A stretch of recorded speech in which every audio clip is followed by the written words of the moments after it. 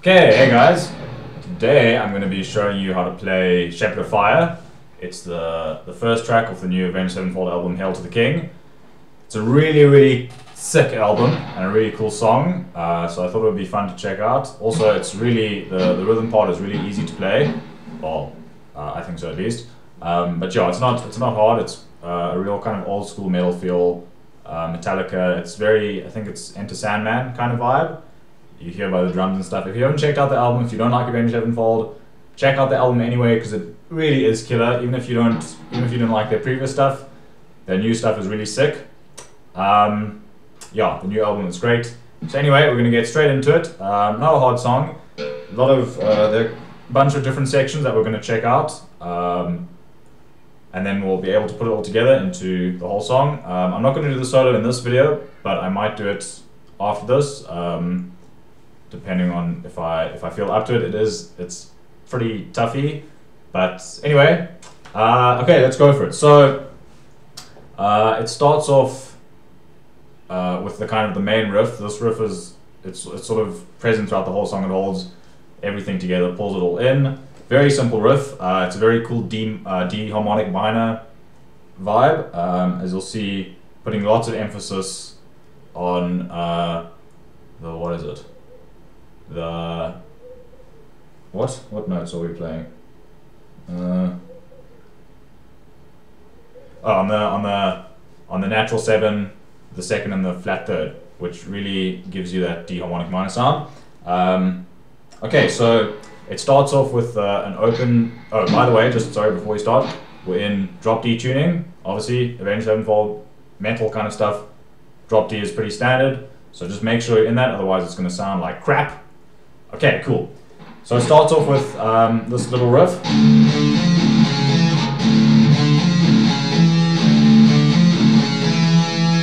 And what that is, it's an open D string.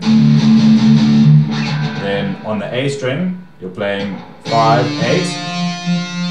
Then open D again, 4, 7. So it's open, 5, 8, open, 4, 7.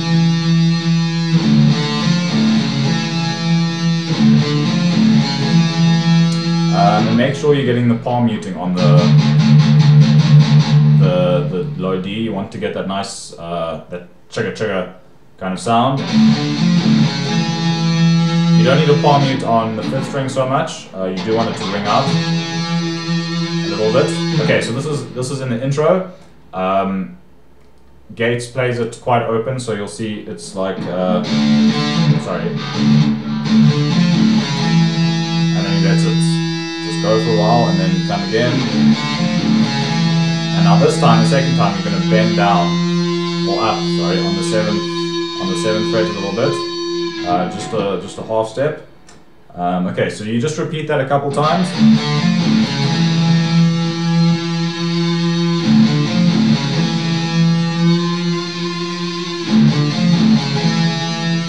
Give it a little bit of vibrato just to add something there. Okay, then what happens, I'm trying to just remember the song from memory, is the rest of the band kind of starts coming in and doing their thing, and you start just looping the riff over and over and over with no kind of pauses in between, so you get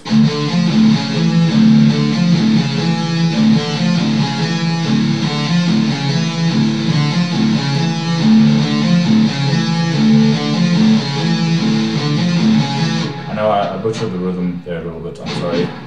But that's kind of what you do, you're just playing that same riff. You know, if you play along to the song, obviously you'll be able to pick it up a lot quicker. I would play along to the song, but I'm having a lot of audio problems trying to get the song playing at the same time and me playing over. And I know when you're listening to this, the D string sounds really bad. It's clipping the mic a lot, I don't know, because it's the crappy webcam mic that I'm using. So I'm sorry, maybe one day I'll invest in like a proper microphone, and then you can hear me in all my glory. Okay, so you've got that riff down. Then the band, they jam for a while, and then in the background, because that's kind of like the lead guitar part almost, the rhythm guitar is just playing an open D chord. Let it ring, and then you play 8, 7. Back to open.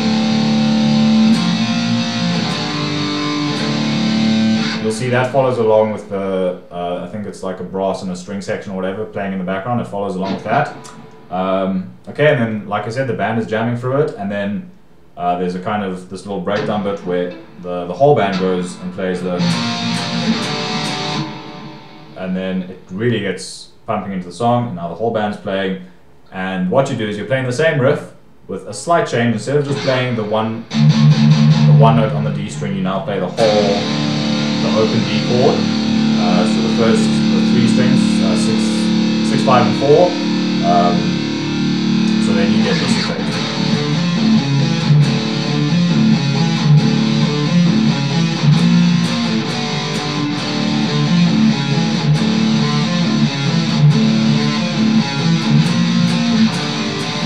Okay, so you play the riff 3 times, and then you go to the 8/8, 5/5. Sorry, I don't think I said that earlier when I played it, but it's for this bit it's 8/8, 5/5.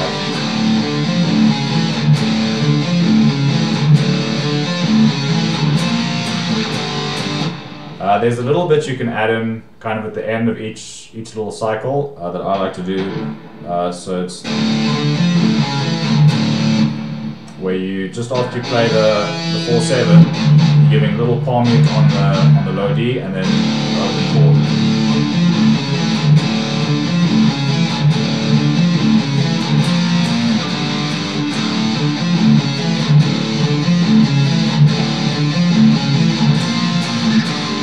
Okay, so that's kind of the basic intro, and you'll see that that riff gets used a lot throughout the song. It's a really cool riff. I really think that D harmonic minor vibe is really, really cool for it. Okay, then we get into the verse. This bit I found a little bit tricky rhythmically, but it's not tricky. Well, it's not hard. I found it a little bit tricky. Maybe you won't. Maybe you will. Whatever, you know. Okay, so what you're doing is you're playing the open D for the first 2 beats of the bar, and then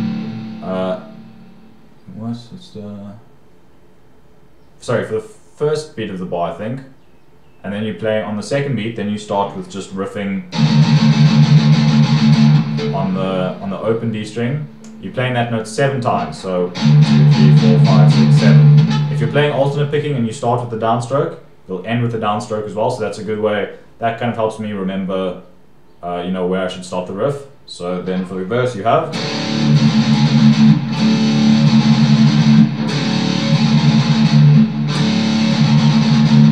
Open 1, 2, 3, 4, 5, 6, 7. 1, 2, 3, 4, 5, 6, 7. Yeah, sorry, no, sorry. I think it's coming on the 3rd beat of the bar. It doesn't matter. I mean, if you don't really know about beats and stuff in the bar, it's fine. Just listen to the song, you'll be able to feel where it comes in. It's in the middle of the bar. So yeah, the third beat. Okay. On that last note, if you want to just give it a bit more kind of punch, you can play the 6th and 5th strings open. It sounds pretty cool.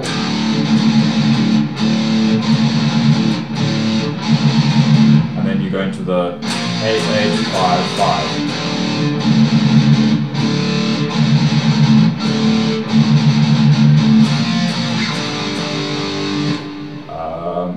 Okay, so on the kind of play this, you play, I think it's 4 bars, or 4, you play the riff kind of 4 times, and on the 4th time, is it?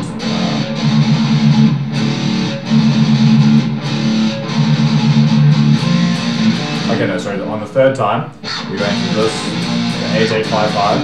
What I like to do on that little cycle of this bit is, after you've played the, just add in another little downstroke. So it's open, 1, 2, 3, 4, 5, 6, 7, and then another downstroke before you go to the 8/8/5/5. You don't have to. I think it just helps to kind of differentiate the sections a little bit. It helps me keep time, especially.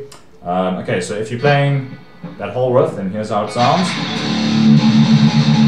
Oh, sorry.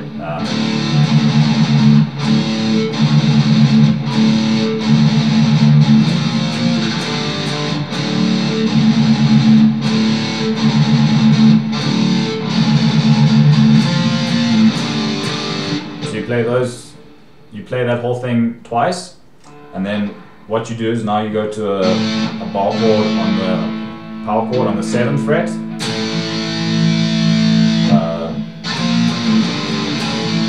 And you play that intro riff again.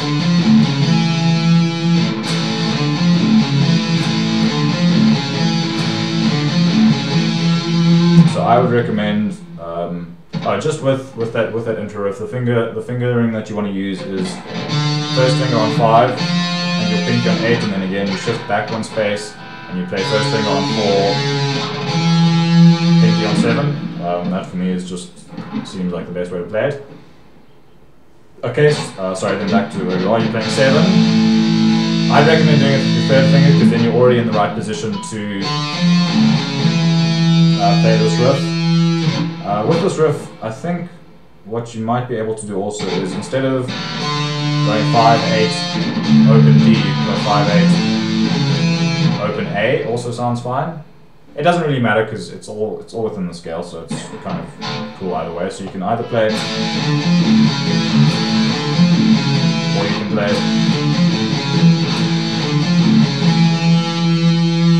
Okay, so now if we put that into context with the rest of the verse that we had before, you get this.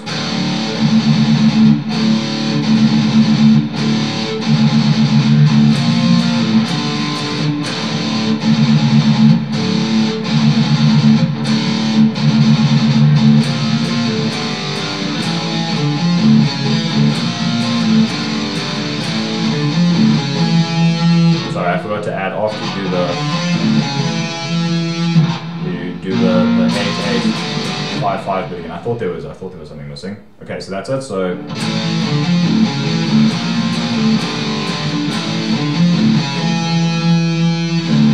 and just before you go to the 8-8-5-8, sorry, there's an open D. So 7 chord, 5-8, open D or A, 5-8. A, open A, 4-7, open D, 8-8-5-5. Okay, now this now leads into the chorus. This chord progression I think is just sick. It's such a cool little thing. So what you're doing is you're playing open chord, 2, 3, and then 10. So this is quite fast. So it's following along with what Shadows was singing. It's following the melody line. So it's open, 2, 3, 10, 10, and then we're going to go into the chorus riff now. Okay, so just a couple times at kind of the full tempo.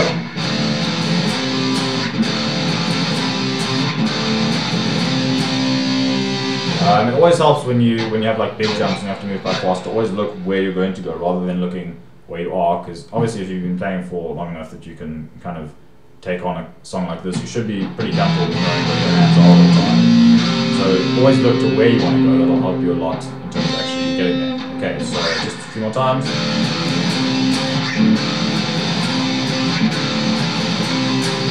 Okay, so that then leads us into the chorus, and the chorus really, really straightforward and simple, very open, big power chords. It's 8, 8,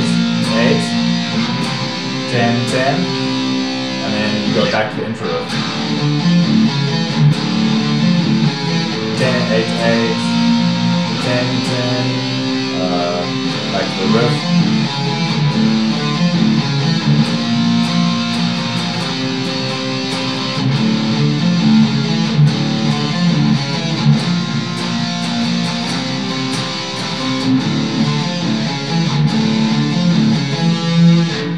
Rhythmically for this bit, you can kind of do almost whatever you want. It's pretty open. You can get it just hang there.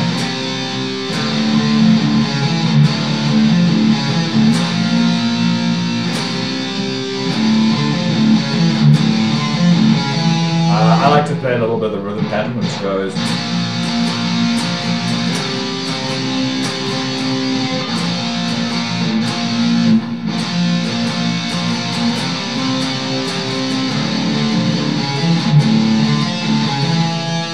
But again, you can kind of do whatever suits you.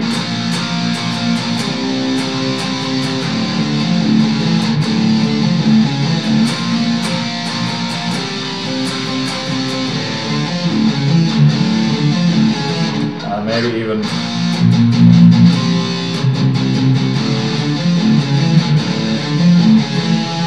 can do the kind of palm muted 8th notes thing if you want. You know, come up, feel whatever sounds right to you is usually pretty cool. Okay, so yeah, like I said, into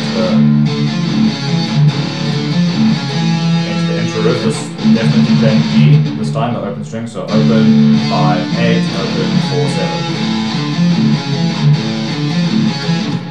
Okay, so you play that whole thing twice, and then the third time when you get back to the 8, you go play the 8 and then you hang on the 5, and then that's where the chorus ends. And you can just hang there for a little bit, and then the drum cues you back into the verse.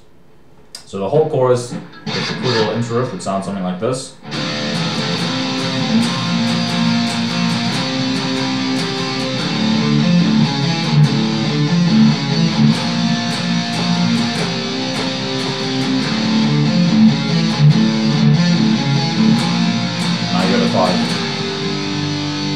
And then you'll hear there's a little kind of drum roll. It's not really a roll, but a little ka-tink. That's exactly what it sounds like, ka-tink, and back into the verse.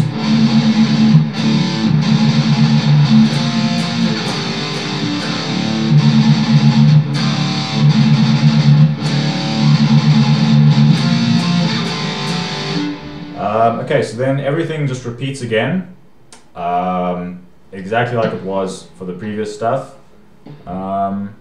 This was the first time that I've ever done like a how to play a song video, so it might be a bit kind of bad. But let me know what you think. If you're enjoying it, if you think it's useful, please tell me. If you have any suggestions, maybe I should stop speaking so much and just play, or maybe I should do some other stuff, or you need more explanation, or whatever.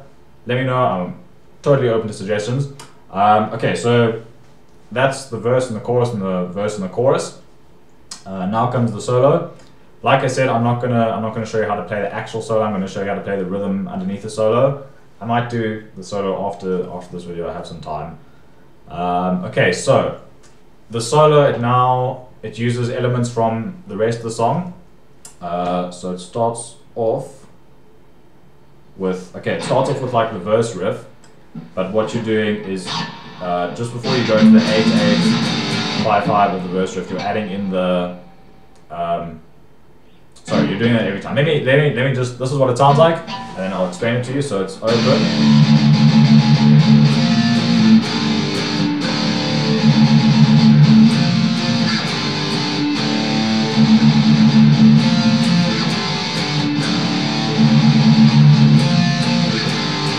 So it's the open D,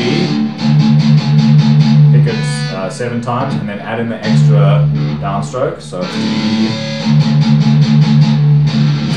8 8 5 5.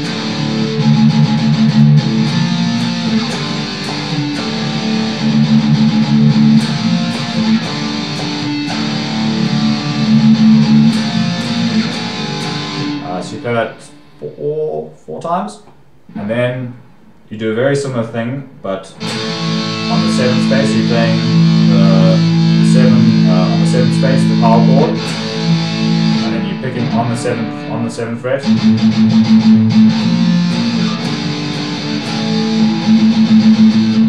Okay, you play that twice, but the second time you don't go to the 8 8 5 5. Instead, you go to the like intro to the chorus, which is the.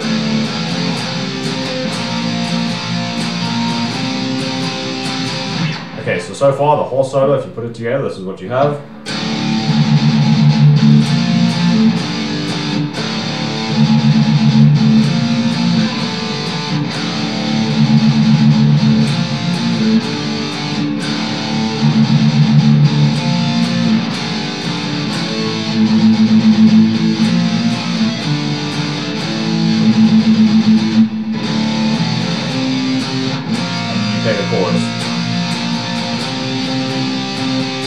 Instead of going back to the main riff, now now you play open and you just pick 16 notes for the rest of the bar and then another whole bar, so you get do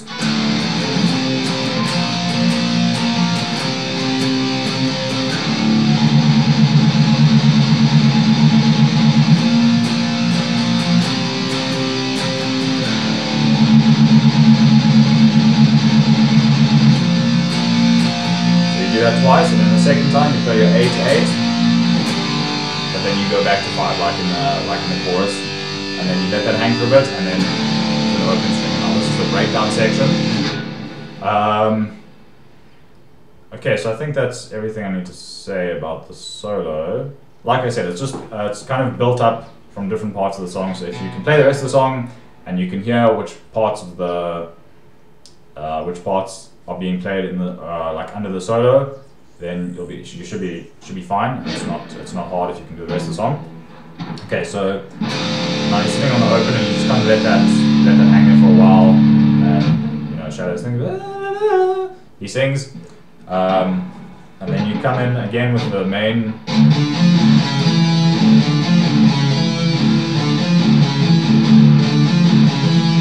I think you play that a couple times, and then it goes to kind of an alternate version of this. And what you do is now you're playing on the 5th string, and you play 7-8, open 5th string, 5-7 on the 4th string. So it's on the 4th string 7-8 with your 3rd and 4th fingers, open string A, 5th string, and then with your 1st finger back on the 4th string on the 5th space. 5-7. I think that's what's going on. I can't hear perfectly, but it's something like that. By the way, this was like the first song that I ever kind of just learned to play by ear. Normally I just check out tabs and stuff. And while we're on the topic, I may as well just speak a bit about this. I always kind of learned from tabs if there was a song that I wanted to play. Just because I don't have really good ears in terms of hearing stuff. You know, like some people can. Like they'll hear something and then they can kind of almost naturally figure it out like that. They know exactly what's going on. That's not so much with me. Like I'm not a very musical person actually. I just practice a lot. So practice can really do anything for you.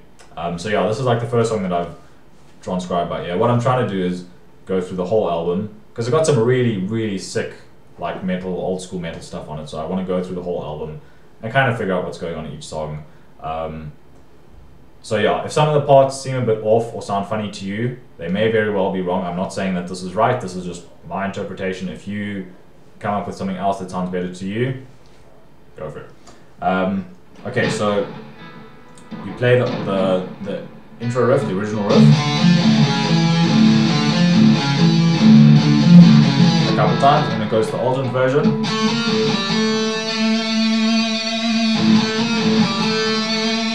Give it some vibrato just to give it some more character. And then what you do is you slide up, I think that riff plays like 4 times, then on the 4th time you can slide up to the 12th space of the 4th string, which is your D. That's your root note, maybe give it a pinch harmonic or something. And then it goes back into the chorus, yeah.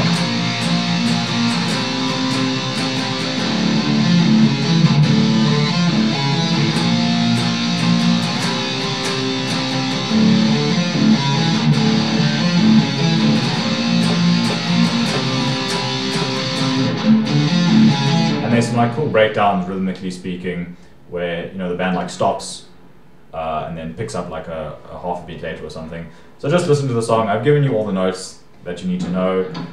So now you just need to what I think is the best thing to do in terms of learning like this is to take each section and break it up and like perfect it. So take the intro bit, the intro.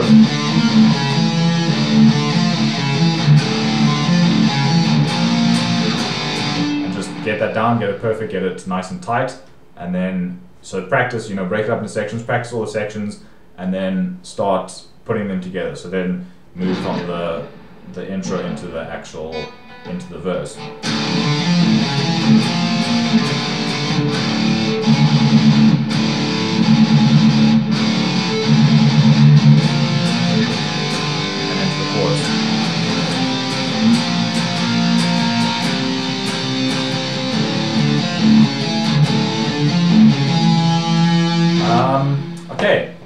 that's pretty much all I've got to say about that.